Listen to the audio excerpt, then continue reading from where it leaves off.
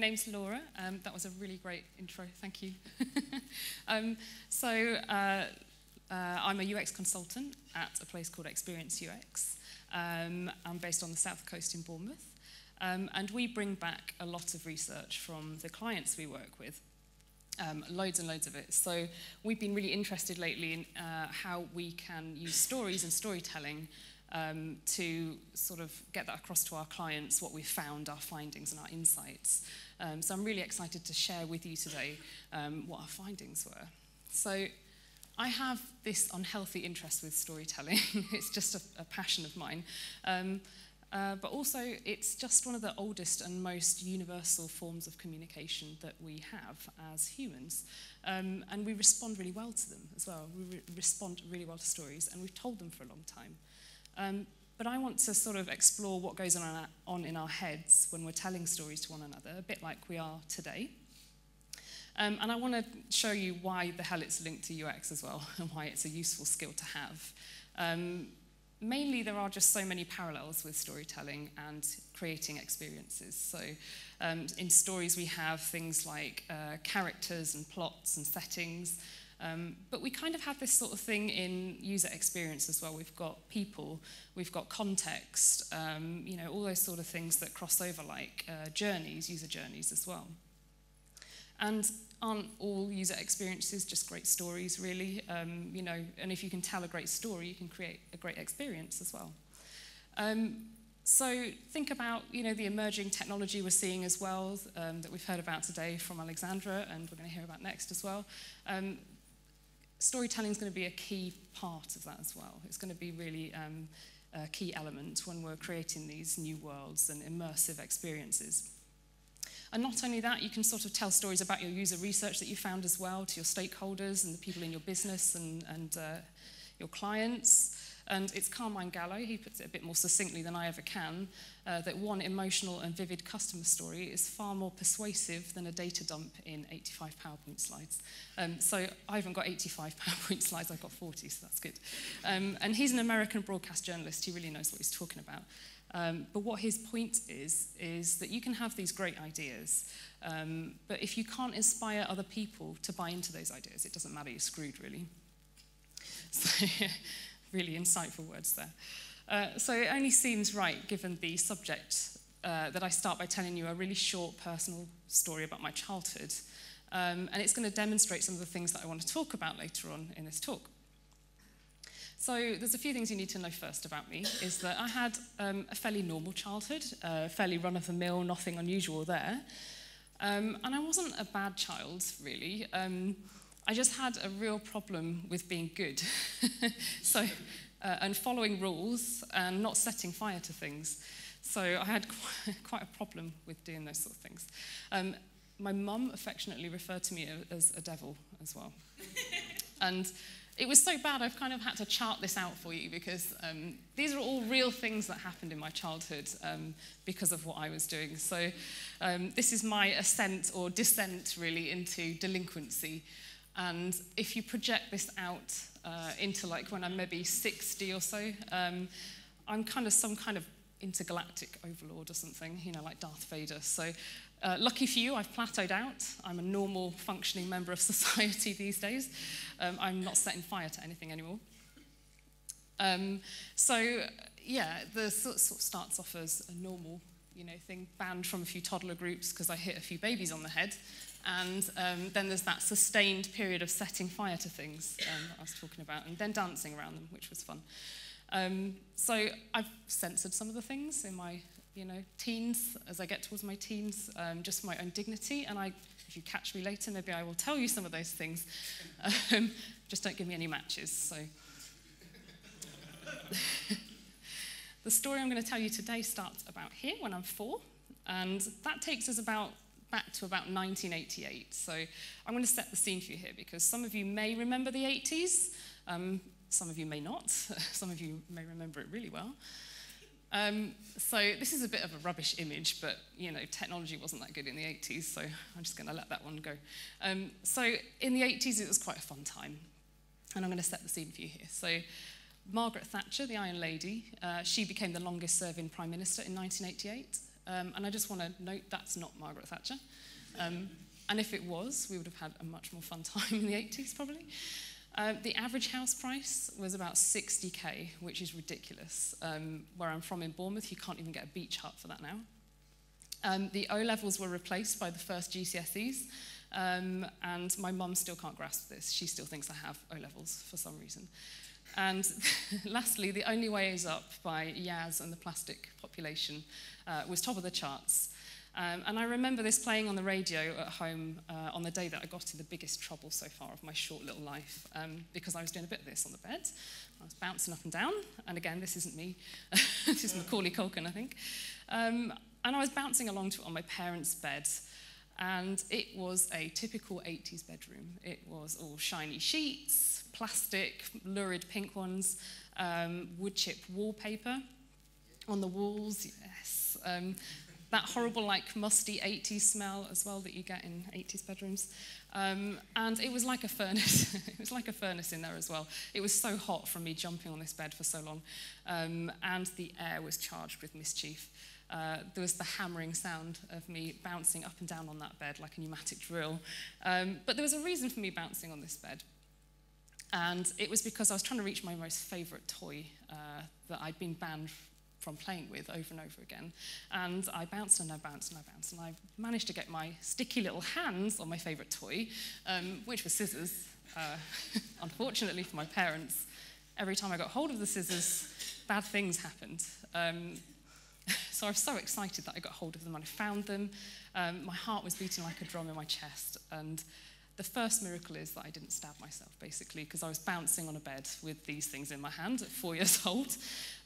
I slid off those shiny sheets. I tiptoed down the hallway with the stealth of a cat. And then I crept into the bedroom that I shared with my little sister, who was about 1.5, 2 at the time. And she was the vision of an angel. She was sat there with her lovely blonde ringlets around her head. And I decided to, show her what we could do with these scissors. So first of all, I chopped my own fringe off. And I remember us throwing it around like snow. We were playing with it. I remember it tickling her with it and her giggling. And then I proceeded to chop all her hair off as well. And she loved it. She was fine. The next thing I know, my mother erupted into the room like a cannon. And she was really pissed off with me, basically. She was not happy. Thankfully, she did calm down eventually, because it's not like there was anything important going on the next day, like the nursery photos or anything being taken. So she's going to be really unhappy with me for this. That's her there.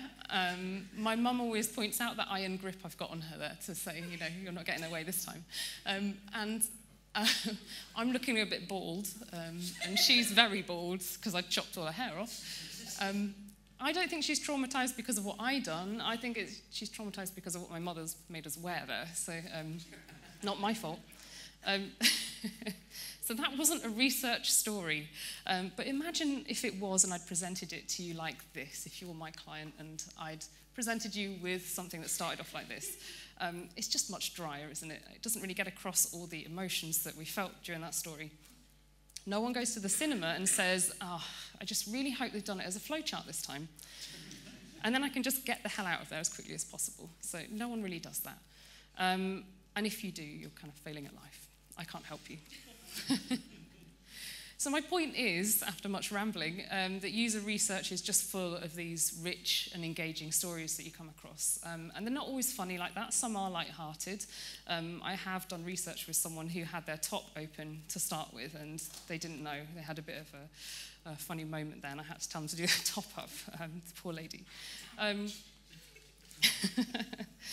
But they aren't always like this. Sometimes you come across people who are terminally ill. They're going through painful separations or divorces. They may have mental health issues. I've come across people who've lost children. They might just be coping with their workload, or the software or product that we have designed for them is a struggle in their everyday life, and it's a pain for them. So I'm going to explain some of the techniques I used just there in a moment. But first I want to explore why we like stories so much.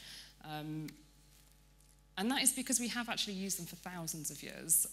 We've been around for a long time, and actually it's the discovery of fire, or what we can do with fire rather, that has changed the way we bond together and communicate as a species. So it extended our day, basically. So before we understood what fire could do, we kind of just went to bed and that was it. But as soon as we discovered fire, we sat around doing things like this. So this is the Kalahari Bushmen here in the Namibia desert. And social anthropologists have studied this tribe for a little while. And what they noticed is that during the day, only about 6% of their conversations are based on stories, as we know them. The rest of the time, they're talking about purely functional things, like where is the food, which direction should we travel in, what predators are nearby. And then what they noticed is during the evening, when they're sat around like this, is about 81% of their time, they're telling stories to one another. And these are things like rituals and celebrations they're looking forward to. They're telling jokes, they're gossiping together, they're passing on safety information, and they're just telling these imaginative stories to one another. They're entertaining one another. So these stories are kind of like the social glue, and it binds people together in groups. And our society is kind of built on being able to tell these stories to one another. And as such, we've kind of evolved to respond to them really well. So if you look at the cave painting up there, this is sort of one early way of telling stories to one another. And if you look at what I'm doing right now, is this so different? This is like the first ever PowerPoint up here. And we haven't really changed much as a species in that way.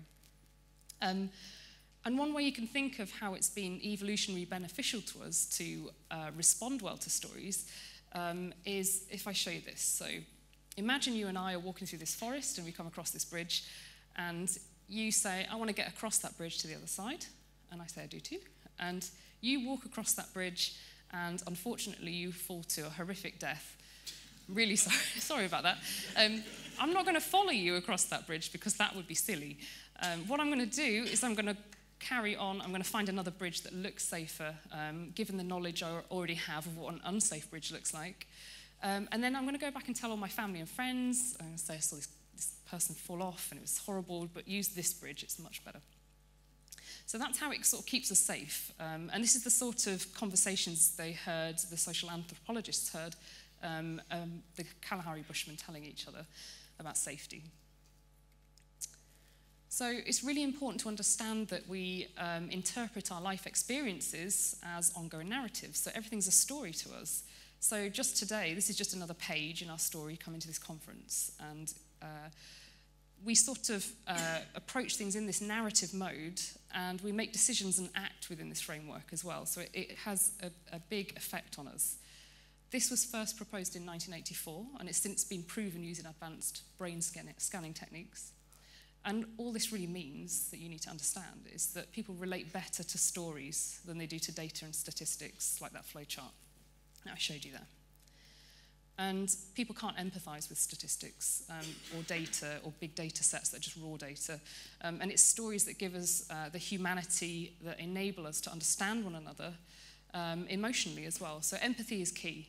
And creating great experiences for our products and services need empathy. But stories are kind of both an art and a science. So some people are natural storytellers. But there is a science that you can kind of leverage there as well.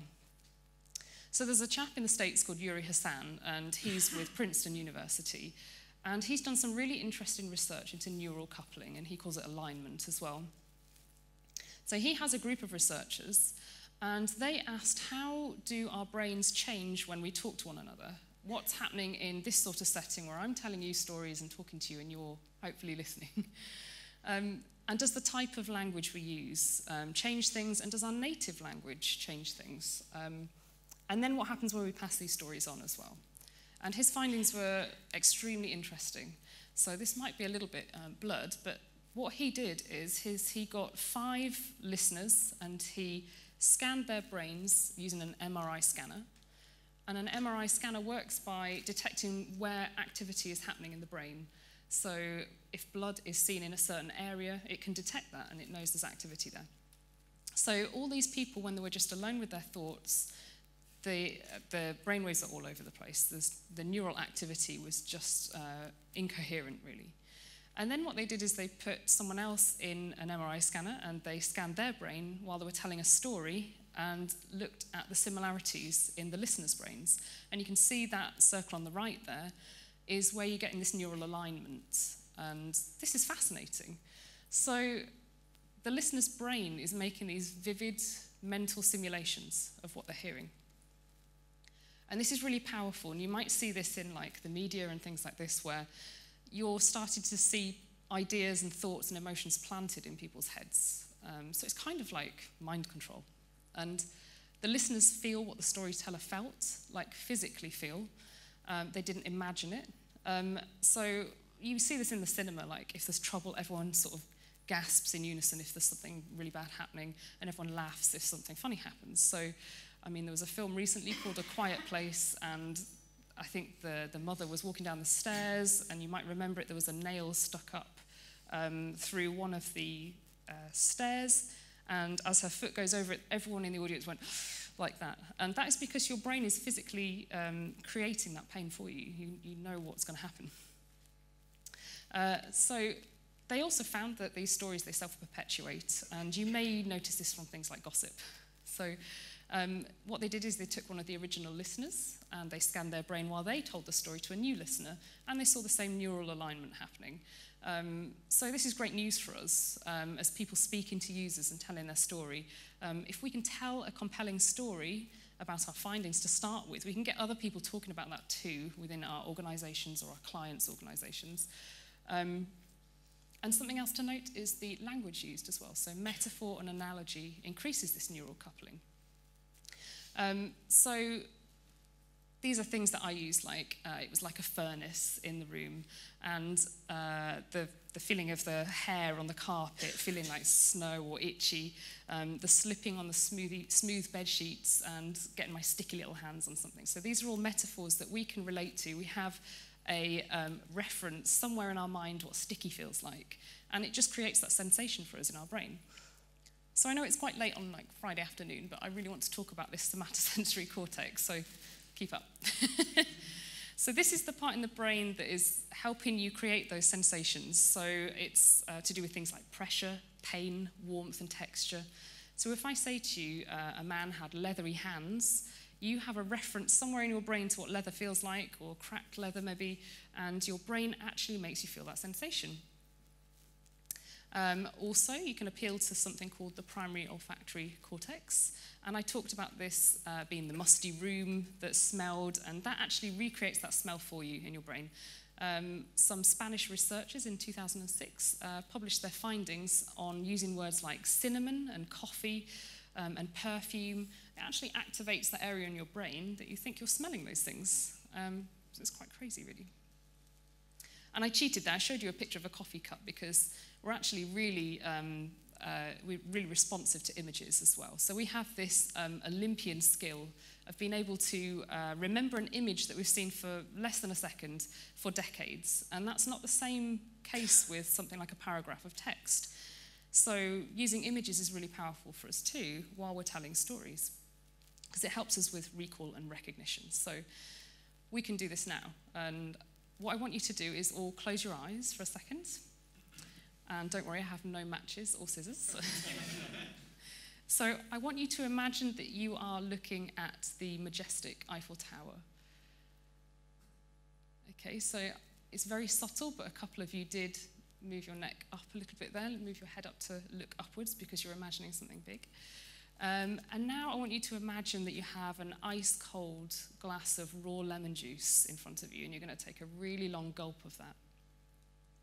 Now, I don't know about you, but my mouth is already starting to water, and this is a proven study that's been done, that just thinking about that causes your body to have this physiological reaction.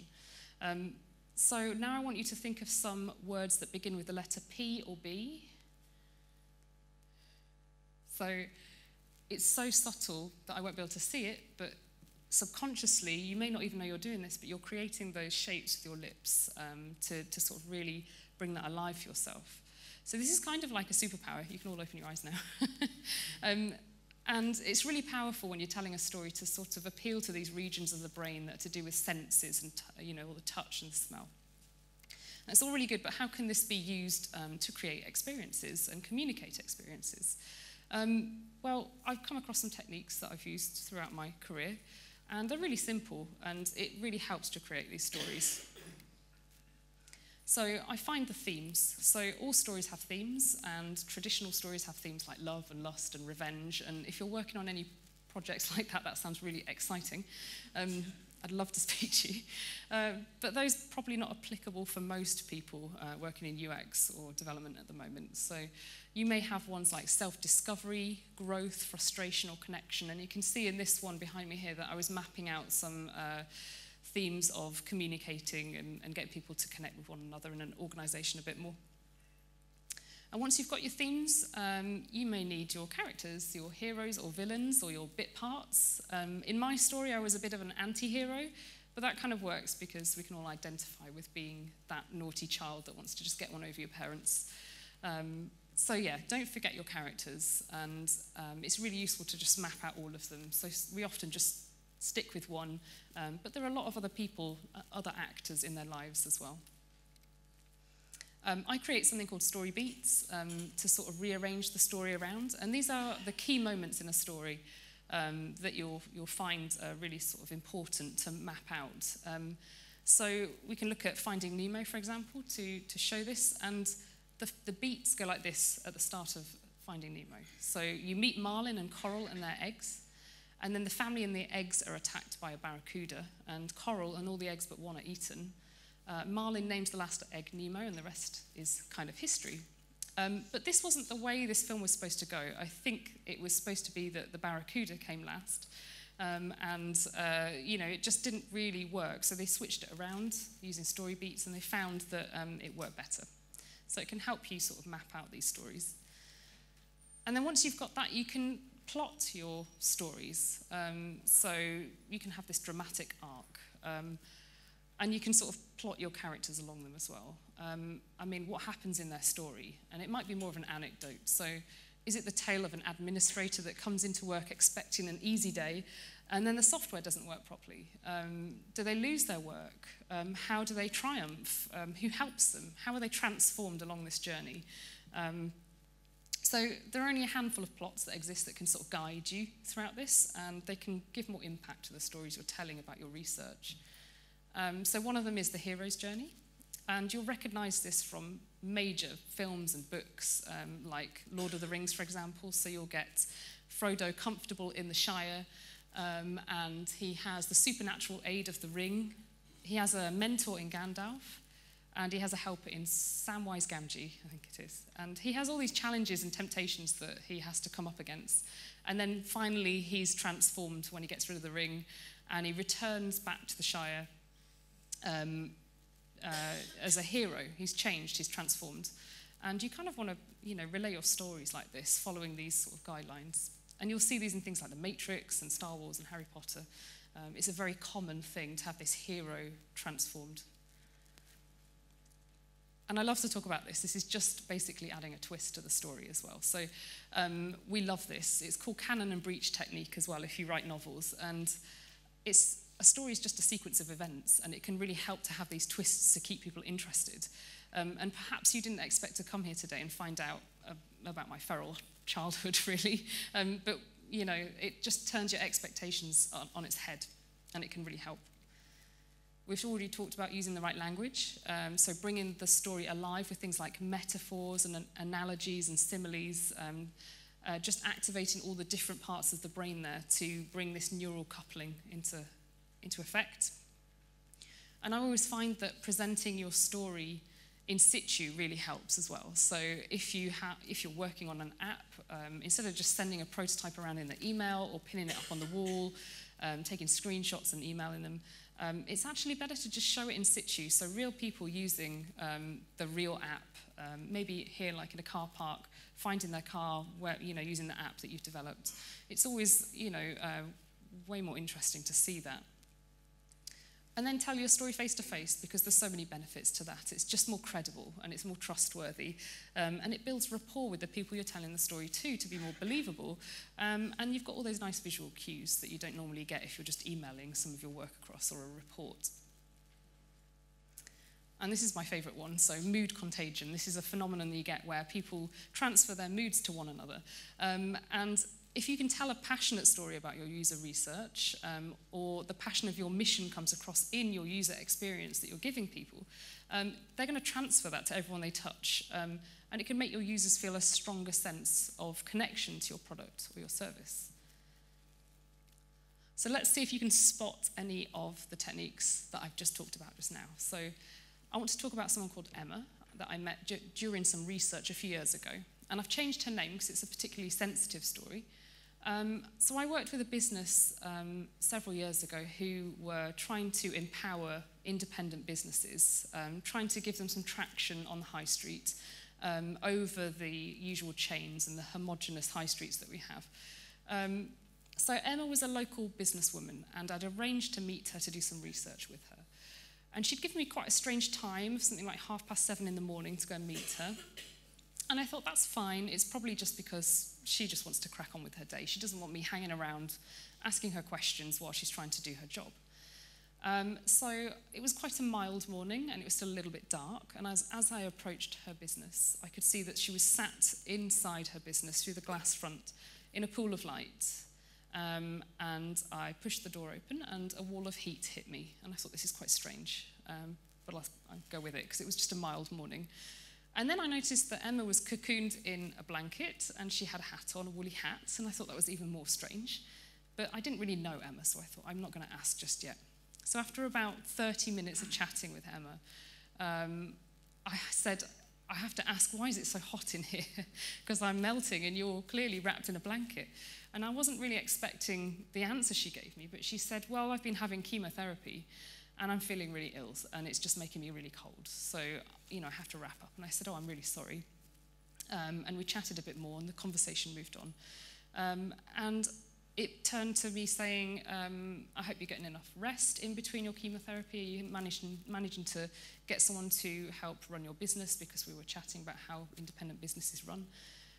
And this bit I really wasn't prepared for. And she said, I've never worked so much in my life since I was diagnosed with cancer. And I said, why is that? And she says, I'm working all the hours in the day because I have a 2-year-old son, and I could die in a few months, and I have to leave something for him. I can't have him end up in something like care or being passed around, so I have to leave as much money as I can. And if anyone's a parent in the audience, that's really quite a powerful story. It really, even if you're just a human being, it really gets you here, and it got me. It really affected me, and it's quite a visceral story.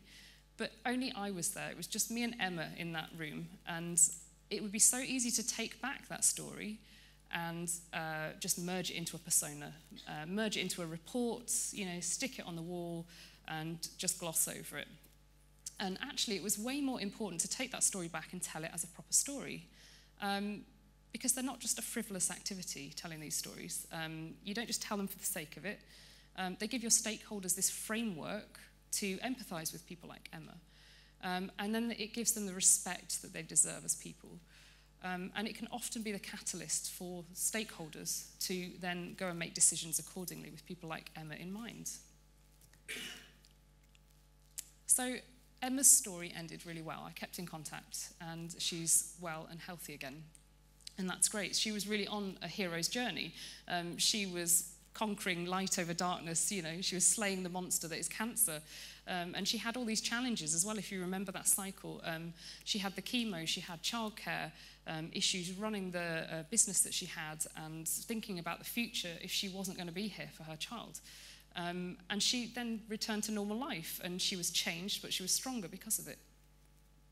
So that was a really interesting story to take back, and it really changed the way that we moved that business ahead. So in my case, let's go back to what happened after my nursery photo fiasco, because there's more, unfortunately. So that afternoon, we were sat in the living room, and I was just keeping a low profile, obviously.